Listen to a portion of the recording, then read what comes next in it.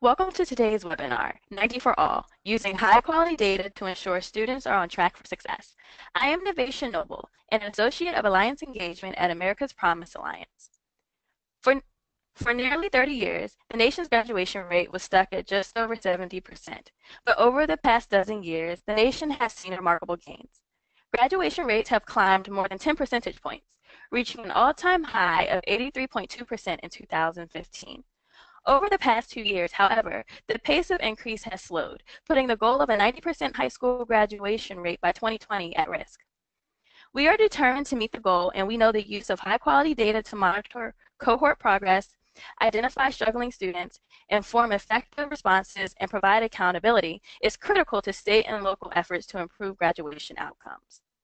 For today's webinar, America's Promise Alliance is joined by experts Brennan McComb-Parton, Associate Director for the State Policy and Advocacy at the Data Quality Campaign, and Jenny Nagoga, Deputy Director at the University of Chicago Consortium on School Research, who will provide us with critical insights during the first part of today's webinar.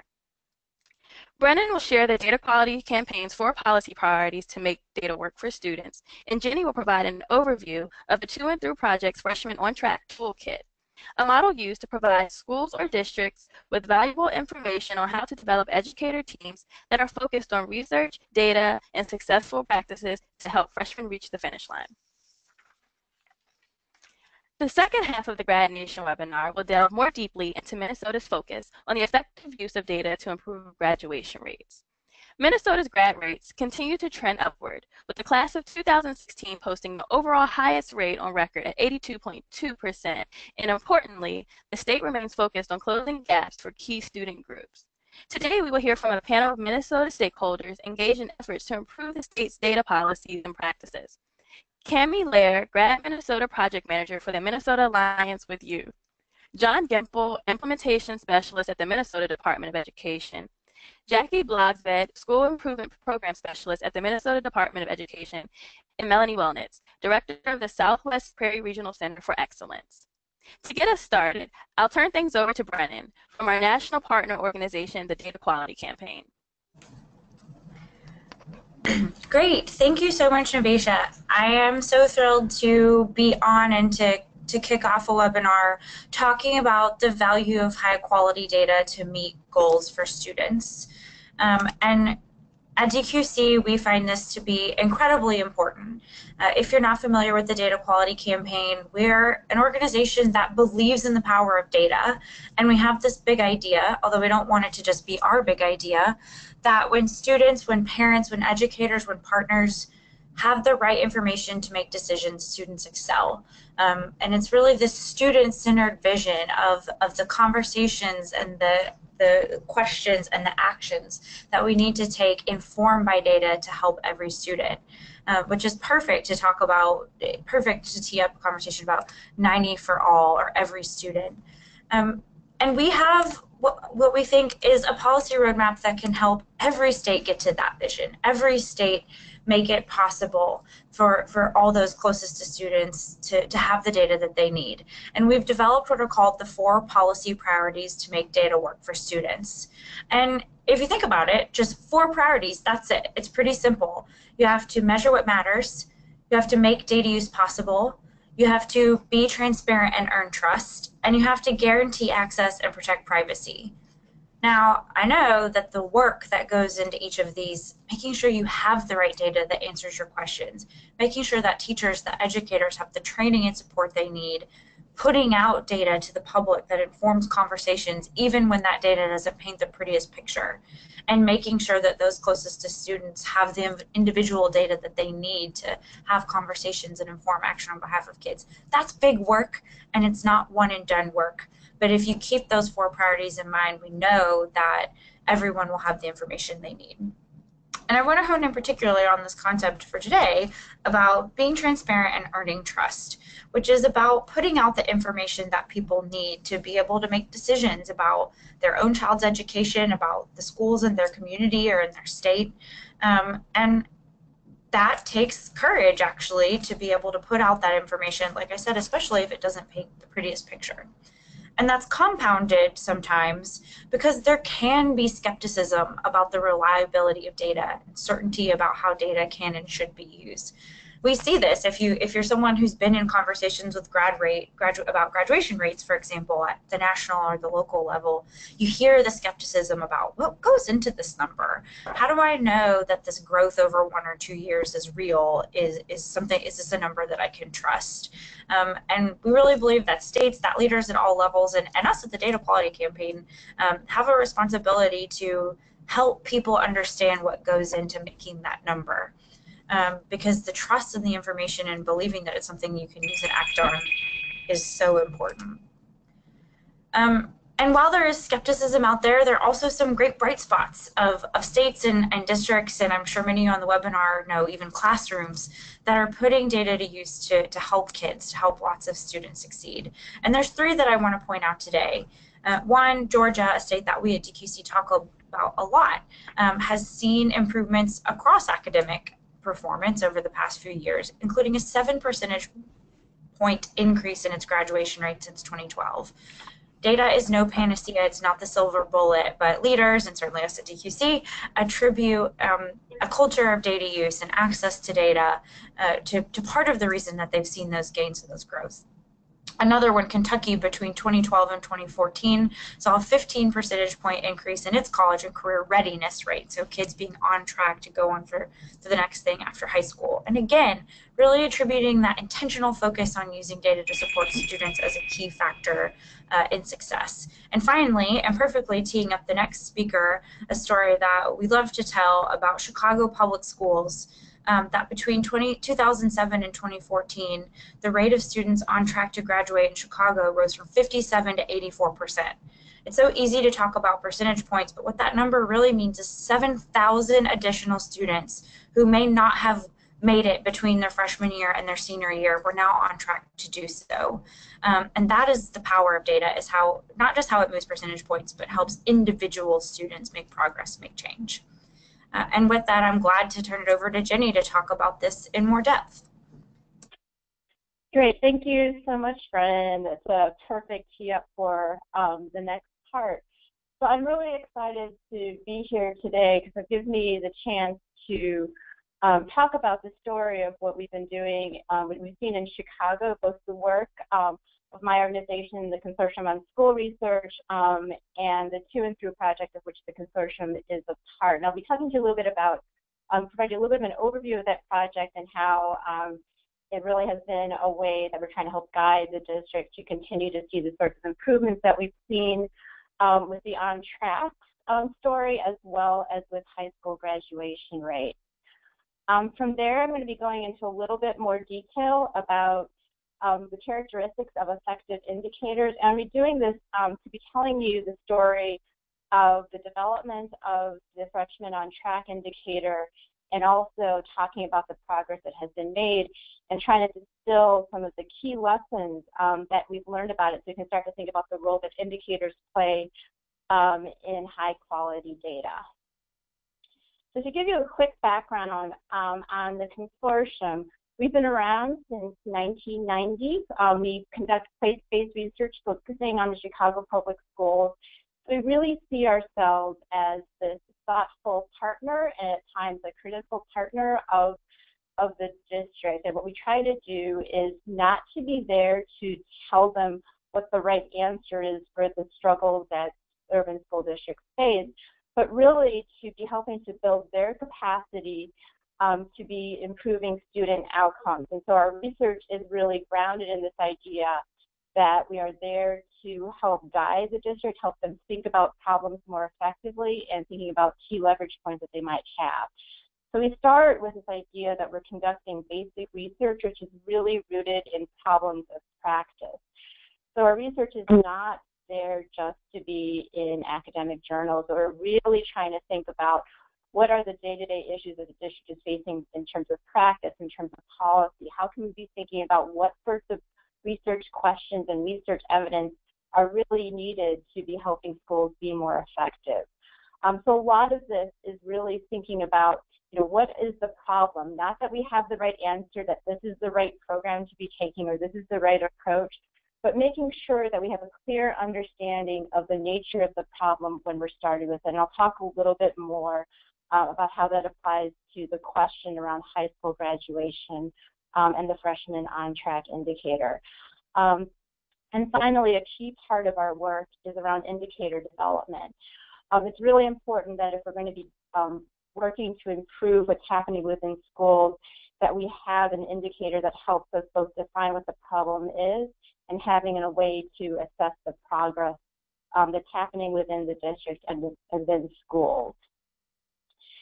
So the consortium has been this research part, and we've obviously spent a lot of time developing data, using data, and we've also spent a lot of our efforts in providing data to schools. But through the To and Through project, it's really given us the opportunity to partner more closely with another organization at the University of Chicago who's been a close partner of ours over the past 10+ years, the Network for College Success. And so the Network for College Success has acted as a translator of the research that the consortium has had and has really been providing schools in Chicago with the means of engaging in the research evidence out there, building their capacity to understand and use data, and most importantly, providing time for them to really be thinking about what does the research evidence tell them about what might be effective in their schools, and using data to really define what's happening there so that they know that the efforts that they're doing are actually being focused on key issues within their schools and providing the training for that. And so the Network for College Success is currently providing quarterly institutes to all the high schools in the Chicago Public Schools, and is really filling in that critical gap of making sure that schools are able to use the data that is being provided to them. Okay.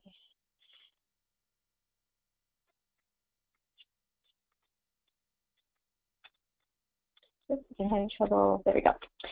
So I'm going to talk a little bit about how indicators can be used. This is kind of a key part as we think about the role that high quality data plays. So one of the first things that indicators can do for schools and for the district and for all of us who are thinking about education is that when we measure something, it really helps to clarify what the problem is and sort of points us to define what the priority issues that we're trying to be working on within schools. Secondly, when we have data that it helps us identify which students and which schools are in need of support, so we can assess where schools stand and where students stand and where we want to be focusing our efforts. So this is both within specific students and also within subgroups of students. Indicators are also really helpful in helping us think about what are the sorts of strategies that we need, what are the key leverage points, and then be evaluating our progress on those strategies over time. Indicators also provide a really important signal to school practitioners about what priorities are. So people talk a lot about what's measured matters, and so this is one of the ways that we can really help be driving improvement because it helps to indicate what we think actually matters. And finally, it also provides an important signal to students and their families about how students are performing and also the progress that their schools are making. So I'm going to take a quick step back and talk a little bit about the freshman on-track indicator. So Brennan made a reference to it. So what is it? The freshman on-track indicator it's a way of measuring whether or not a student at the end of ninth grade is on track to graduate, which is defined as having at least 5 credits by the end of the year. So in the Chicago Public School context, that is the number of credits that is required to be promoted to be a sophomore, and also having no more than 1 semester F in a core class. So this indicator was initially developed in response to some earlier research that had happened at the consortium, where we were really seeing the importance of the freshman year. So there were students who had been doing well in 8th grade, but when they reached high school, the story changed a lot for them, and they were starting, their attendance dropped, they were failing, and it really looked like students were on the path to actually not ultimately completing high school.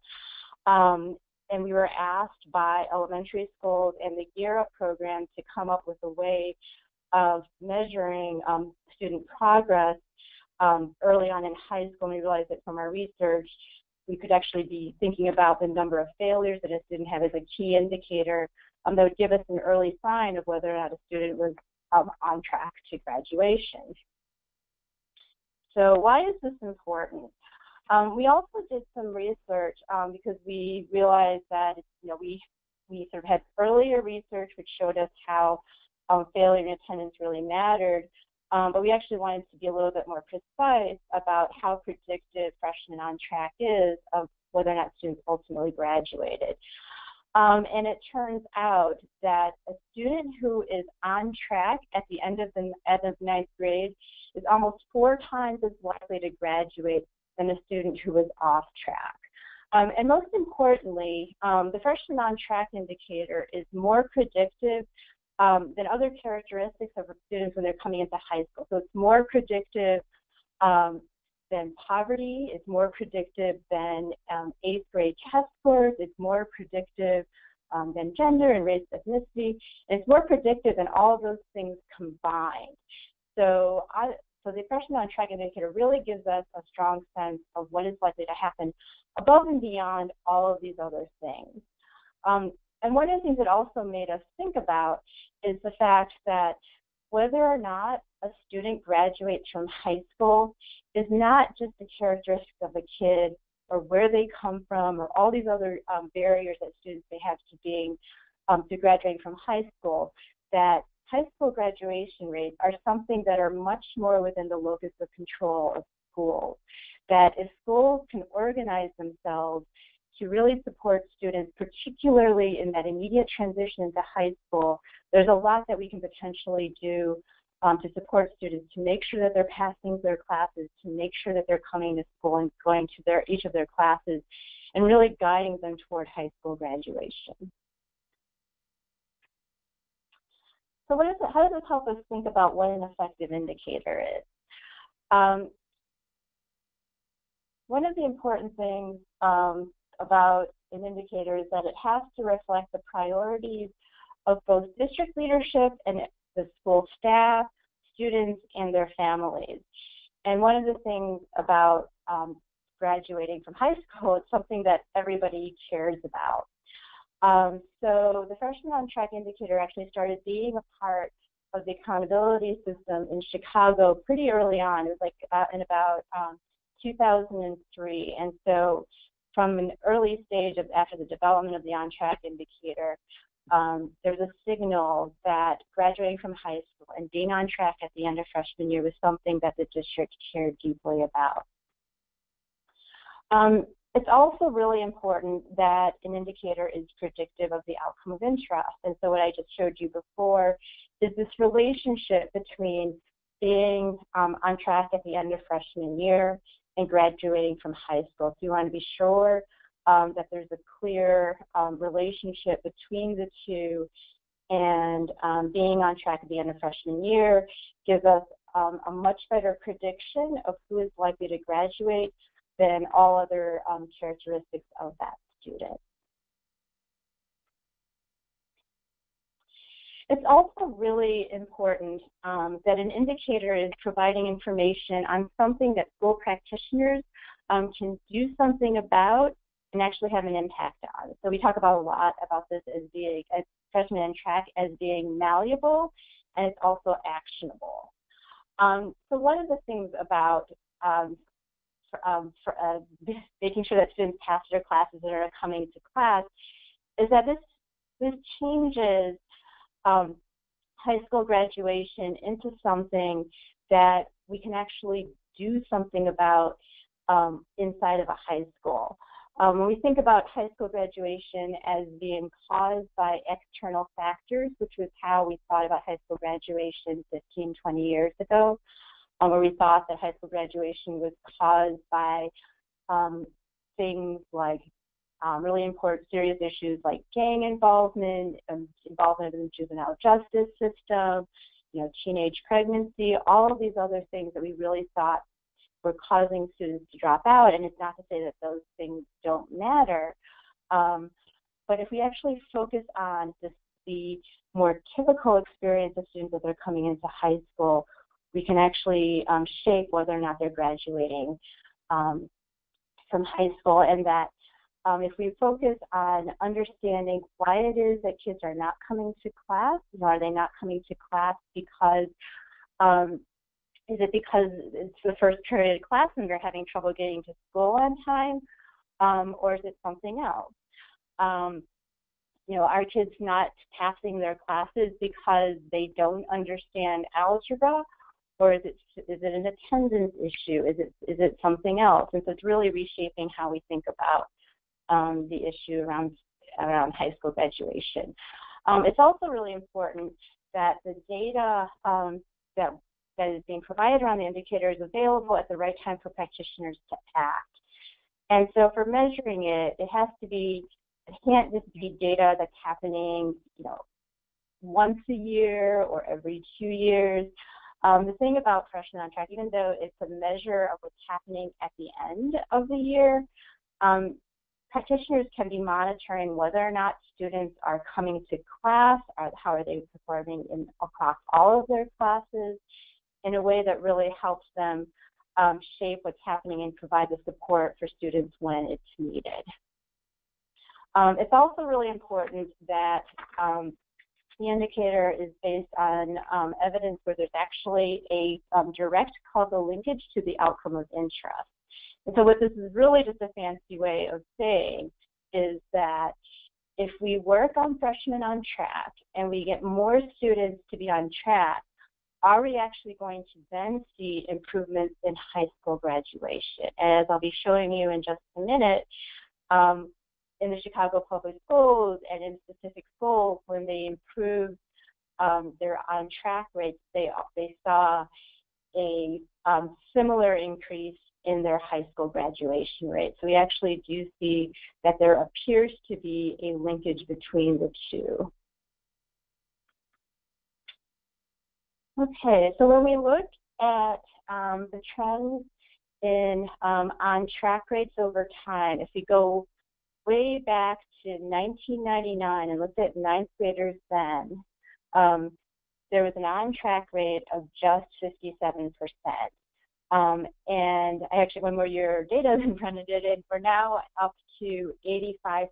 Actually, by 2015, on-track rates had gone up to 85%. So we're seeing almost a 30 percentage point increase in on-track rates, which is a remarkable improvement over time. Okay.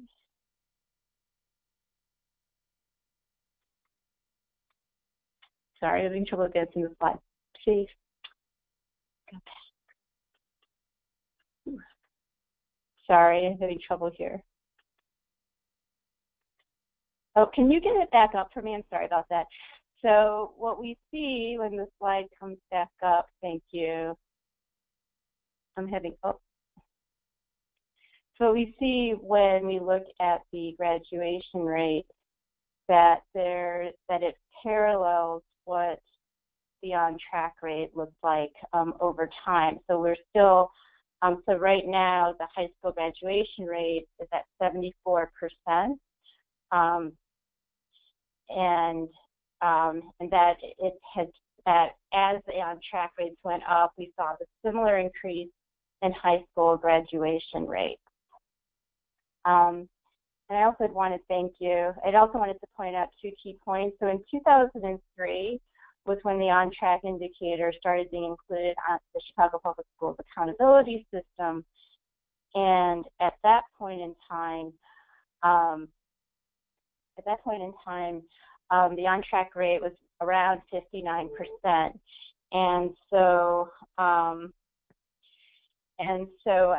the years after that, we actually did not see an increase in the on-track rate. So even though it was an important signal to schools that freshmen on track and high school graduation was something of importance, it wasn't enough to actually spur a change.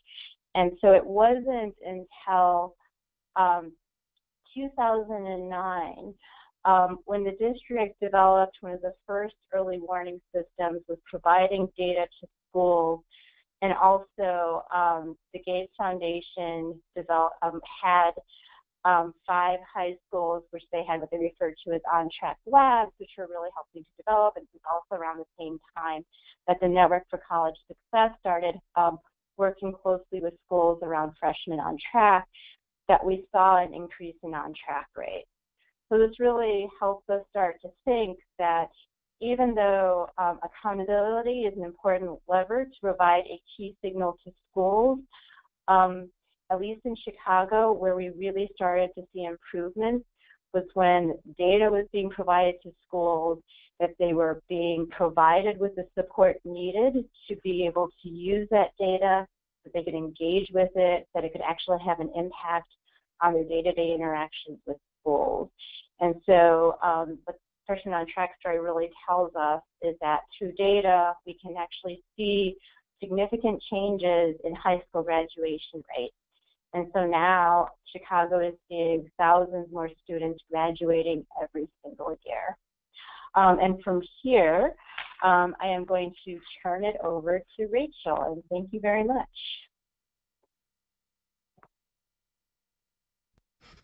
Awesome. Thank you so much for providing such helpful insights and a model we can all learn from, Jenny. And thank you so much for your remarks as well, Brendan, at the top of the call.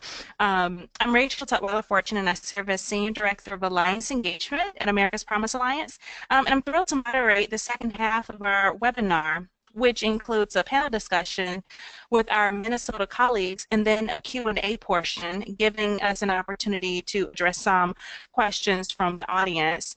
As our Minnesota colleagues turn on their webcams for the panel discussion, I'd like to take a moment to encourage you to submit any questions you have from the earlier presentations via the questions panel. America's Promise Alliance is pleased to have this state panel as a part of today's webinar, as Minnesota is one of the states participating in our GradNation State Activation Initiative, through which we support statewide innovation and collaboration to improve graduation rates in partnership with Pearson. The Minnesota Alliance with Youth, represented today by Cammie Lair, the project manager for the Grad Minnesota campaign, is our state grantee and works in partnership with the Minnesota Department of Education, the Governor's Office, and many others on efforts to improve graduation outcomes. Now that we can see our full panel, you can see that in addition to Cammie at the Minnesota Alliance, we are joined by John and Jackie from the Minnesota Department of Education, and Melanie from the Southwest Prairie Regional Center of Excellence. Thank you all so much for joining us today. And to kick us off, I'm going to ask Cammie to just describe how Minnesota has prioritized the issue of high-quality data. Thank you, Rachel. I'm really pleased that you invited Minnesota to share our story today. I'm really proud to say that Minnesota has a strong history of recognizing the important role that data plays in driving decision-making to impact student performance. We have strong support from the governor. We have legislation that was enacted in 2013, and that legislation is called the World's Best Workforce.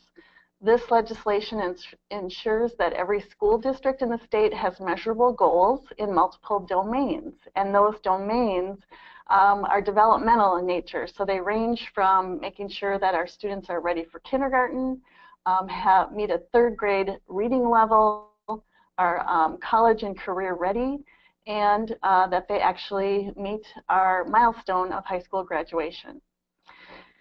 In addition, we have some strong collaborations, and one of them, of course, is the Minnesota Alliance with Youth and Grad Minnesota, working with the Minnesota Department of Education, as well as the Regional Centers of Excellence.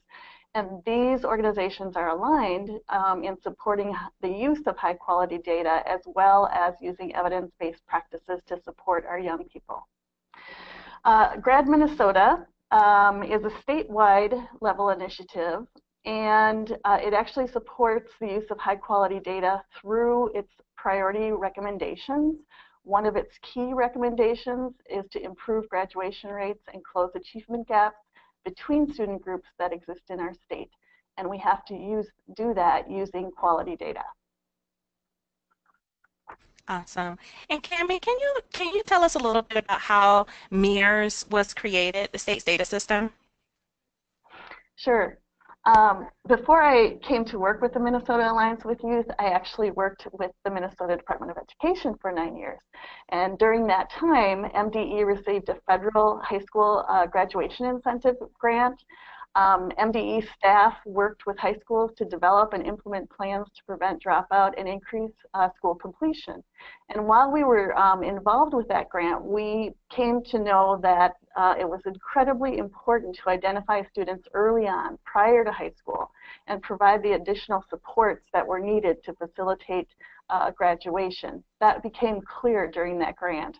And also at that time, lots of research was emerging about the importance of early warning systems through the work of Johns Hopkins, Jobs for the Future, the Data Quality Campaign, the National High School Center, and more. And we paid a lot of attention to that research. So I like to say that MERS was developed through sheer will with strong advocates working to make this happen, hard work. We also had some funds from the State Longitudinal Data Grant.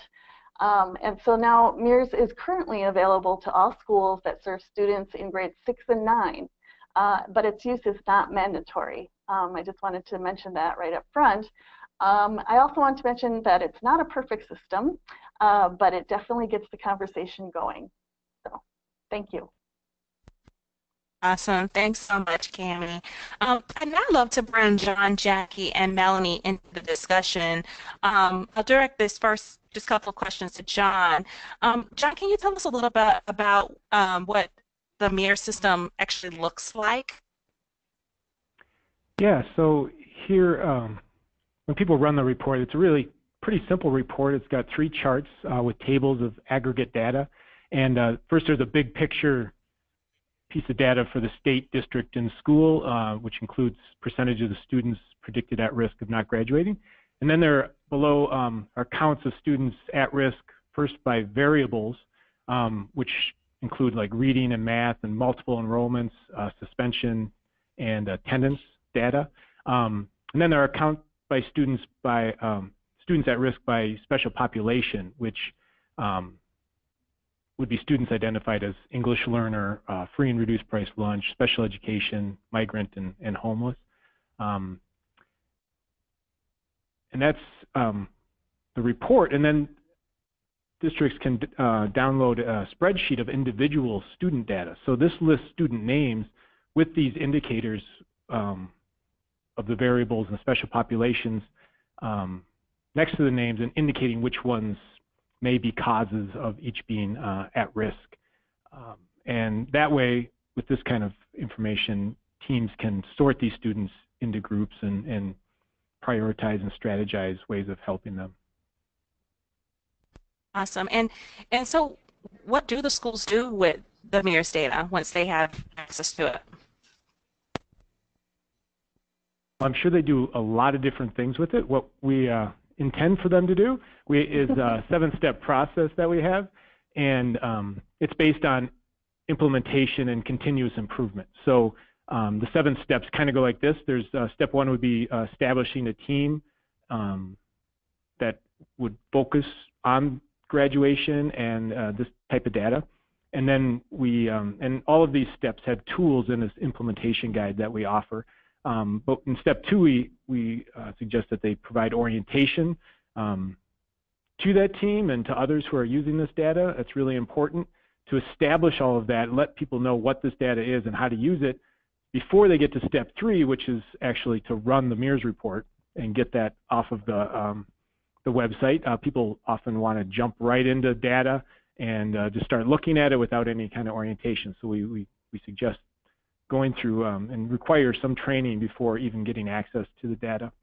So once they run the report, in step 4, they review and interpret this data. We have lots of tools for that and suggestions on how to do that kind of exploration. And that would be just the MERS data itself. And then in step 5, we have them dig deeper. And this is where you go into your local data. Our MERS data doesn't have as much depth and breadth that we wish it could, but we have visions of having it better in the future.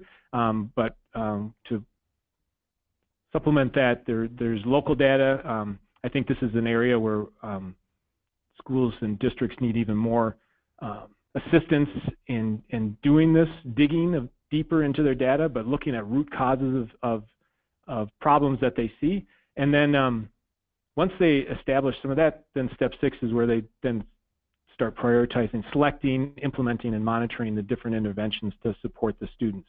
And we really encourage them to make sure that those supports, once implemented, are really implemented as intended.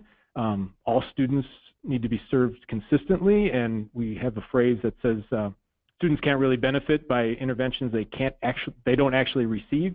So we really need to make sure that we're looking at how we're implementing these practices, or we can't say that they're effective at all.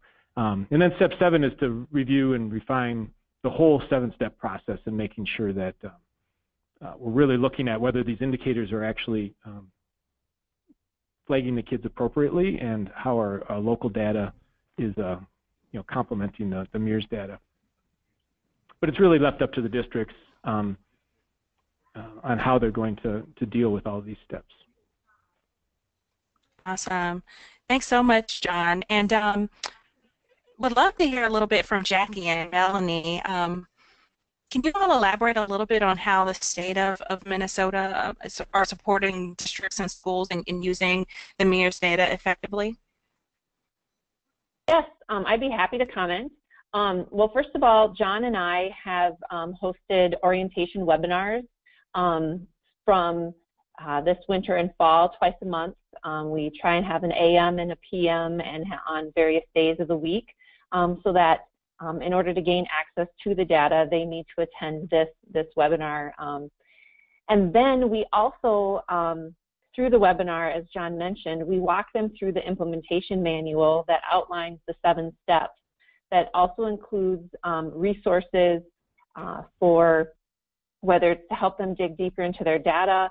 There are also resources that they can apply, once they've figured out what their greatest need is, to select an innovation to then implement.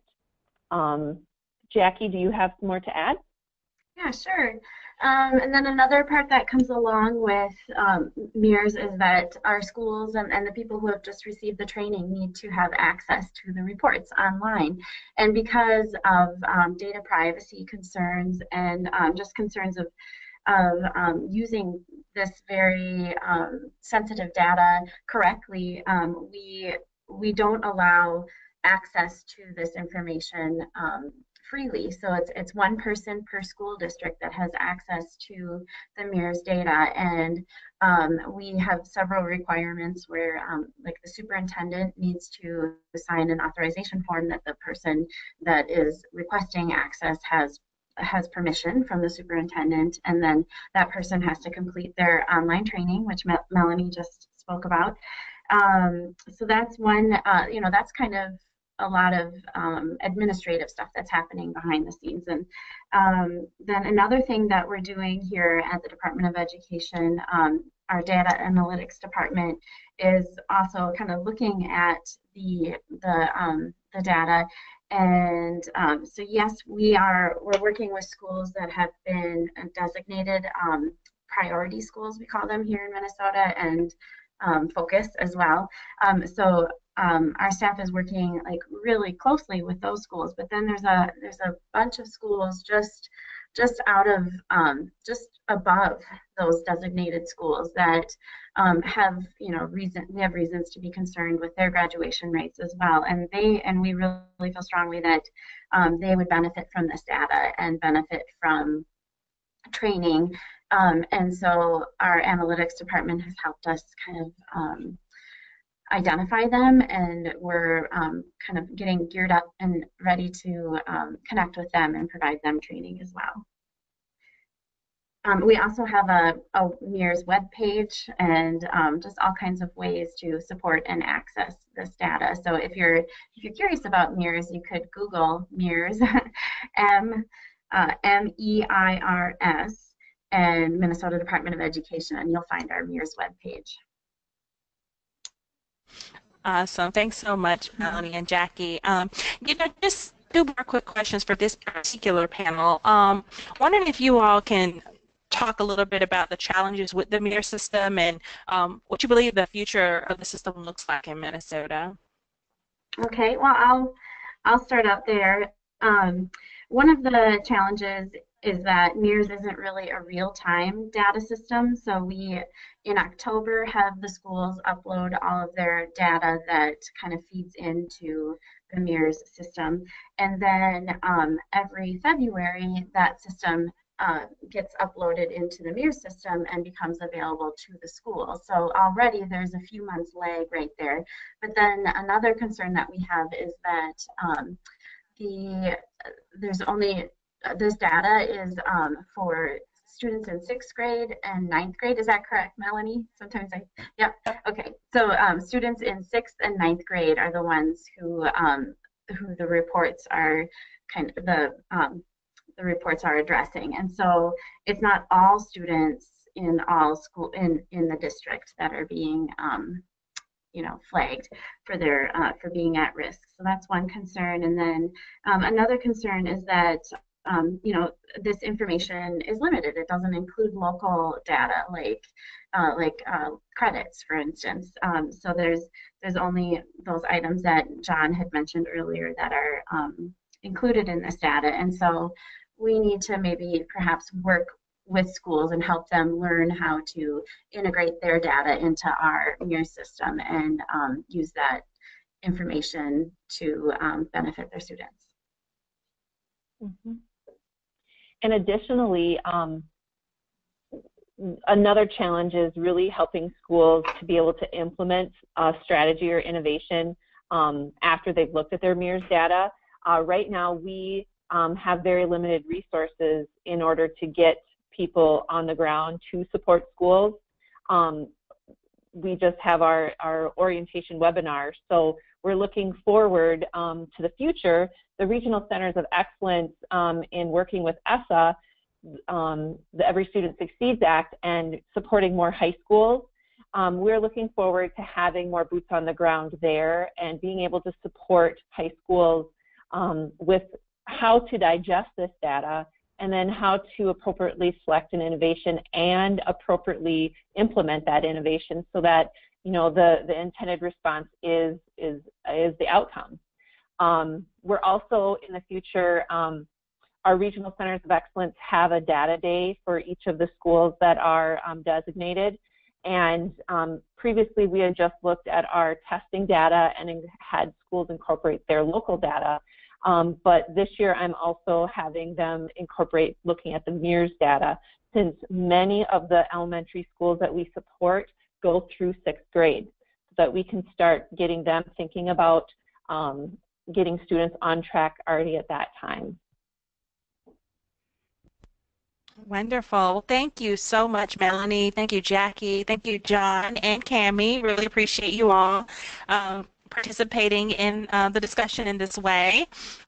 We really just sincerely appreciate the opportunity to hear how your state has and will continue to prioritize the effective use of high quality data to make sure students are on track for success.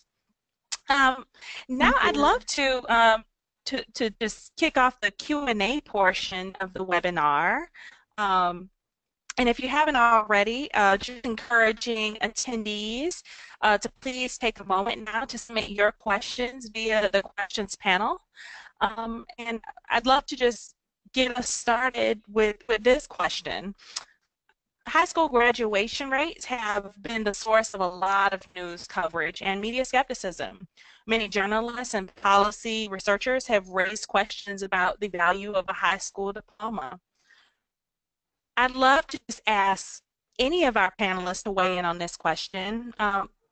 what do you make of this skepticism, and how can we ensure young people crossing the graduation stage are truly prepared for their next steps in life? This is Jenny. I can start a little bit by talking about what we've seen in Chicago. And on a certain level, I do understand the skepticism about the value of a high school diploma, because I think it's becoming increasingly clear that it's not sufficient for many jobs that could actually sustain a family.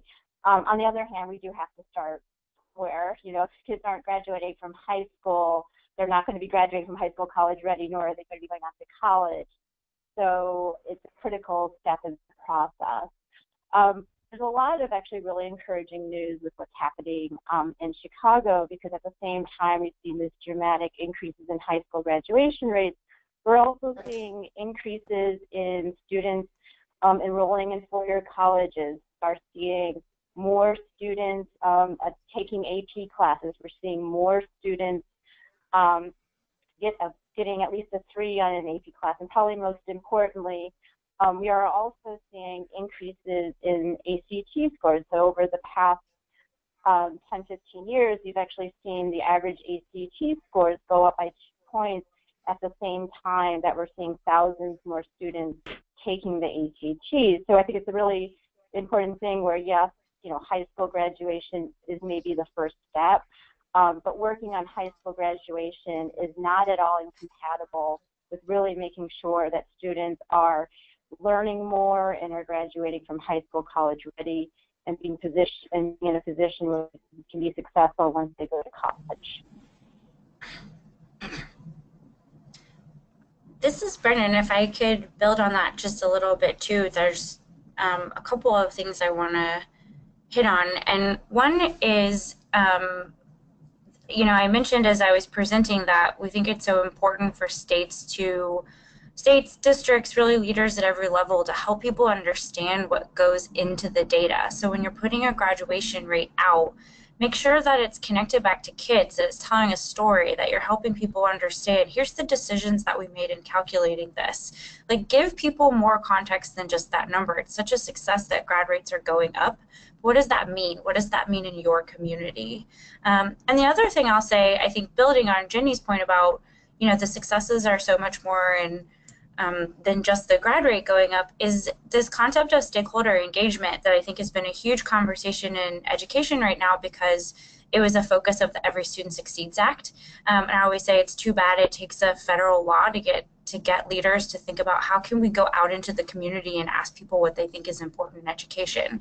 And I think this is a topic where it's critically important to continue to go out, and I know that's not easy, but to continually go out and talk to people from all different communities about what is important, what do you think readiness looks like, here's what our standards are, how are these meeting your needs, and just keep those conversations going.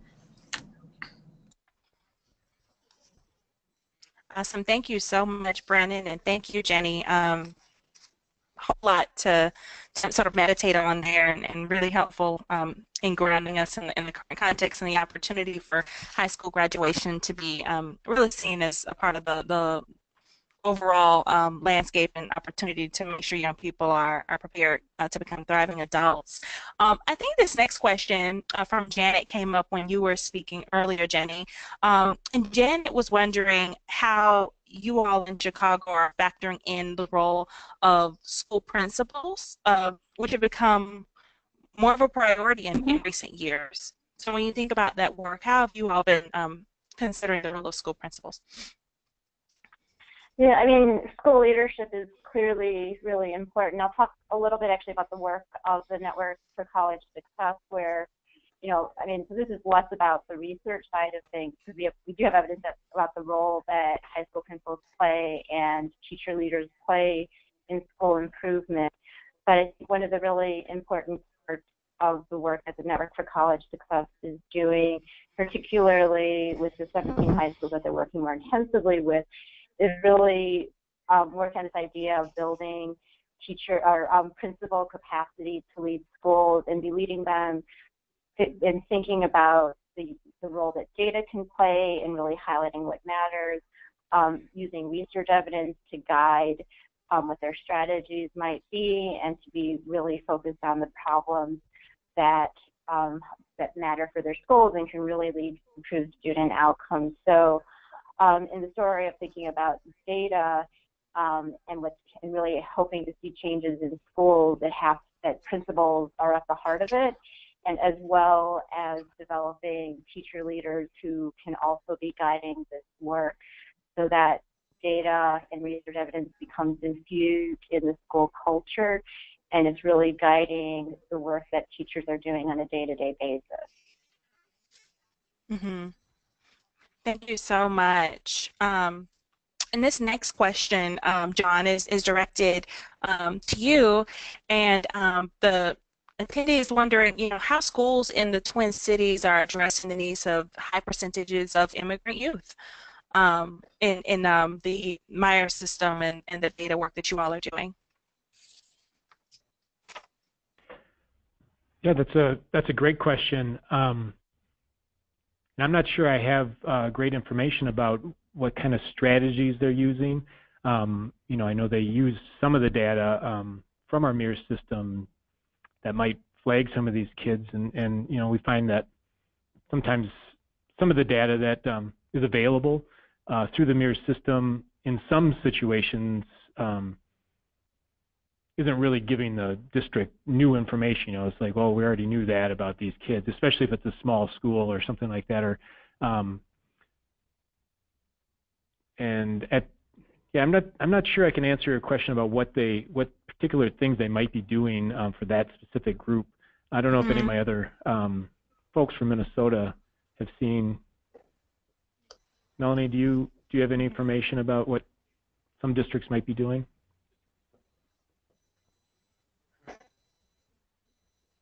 Melanie might be on mute. Anything you want to add there, Melanie? Okay. Melanie, did you want to weigh in? I think you might be on mute. Yep, I was on mute. I don't have any specifics to add either, just because we're unfortunately on just the side of providing, here are some strategies to use, and we're not really boots on the ground. That is one of the biggest and greatest challenges of our situation right now. So I wish I had some information. Cami, would you have any ideas either? This is Cami, and one of the things that I was thinking of when you're talking about that is that the mirror system actually does group data so that it looks at our English learner population, which in and of itself I think is really important in terms of an accountability piece.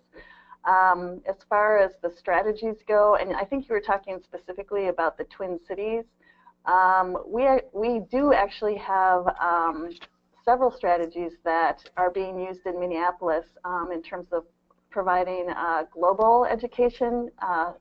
That comes to mind in terms of our Minneapolis school district right now, because that is such a critical issue, and we do have such high percentages of students who are immigrant in that particular school, as well as in the St. Paul schools. I would encourage you to go to the Minneapolis website and look up global education.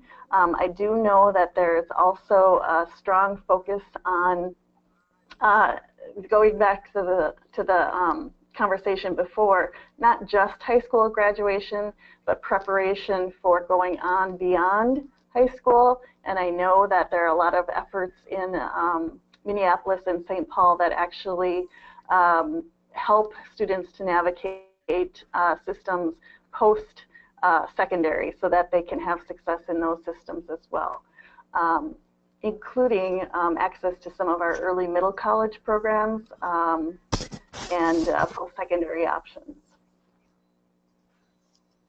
Awesome. Thanks, Cami, and thank you all so much, Team Minnesota. This next question, I think anyone can weigh in on, and Indra is wondering if anyone can share a bit about the use of social media, traditional media, and community outreach to raise awareness and motivate communities to become more involved as advocates, ambassadors, and partners as we work to improve quality data use. This is Cami again. I can speak to that, especially through the work of Grad Minnesota. One of the things that we try to do is we try to put a face to the numbers that we're providing, but a lot of the work with respect to Grad Minnesota has started by just building awareness with respect to the disparities in our graduation rates within our state, because we have an aggregate rate that's about 82%, which is really good.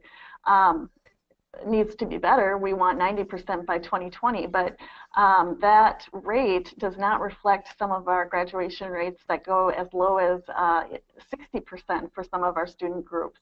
So I think a big part of it is getting that information out in a user-friendly way through blogs, through storytelling, through tweets and posts, that kind of thing, as well as moving it forward with, as I said before, specific stories about these students who are facing multiple challenges and struggles and yet being successful.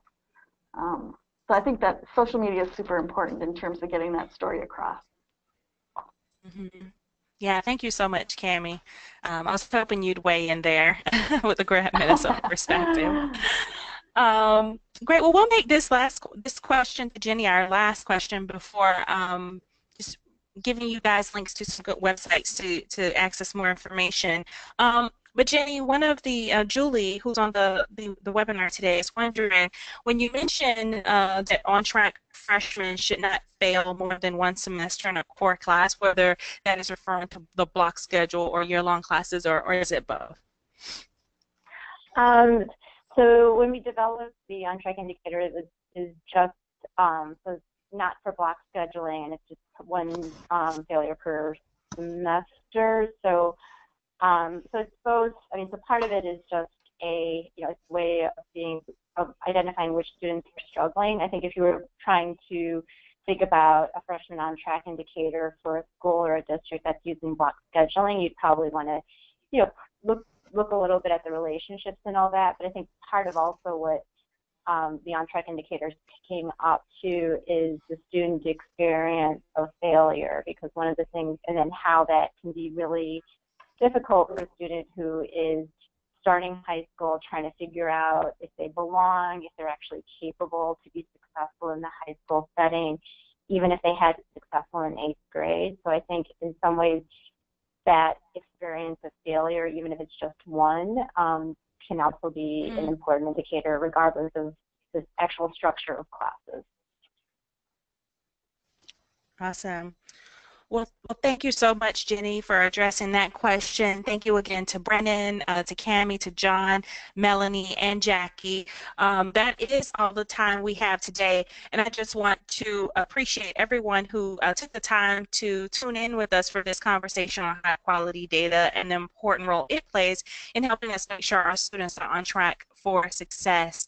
For more information about the GradNation campaign, would encourage you to visit our website at gradnation.americaspromise.org, and to access tools and resources that were mentioned throughout the webinar. You can also visit the To and Through Project on the University of Chicago's website, the Minnesota Alliance with Youth's website, and also this page, which is referenced here on the Minnesota Department of Education's website. I want to encourage you to continue the conversation via social media by using the hashtag GradNation. We appreciate you for joining us and hope you'll take a few minutes after the webinar to answer a few questions in the short survey that follows. We look forward to continuing to support your efforts to improve graduation rates and outcomes for young people. Thank you so much.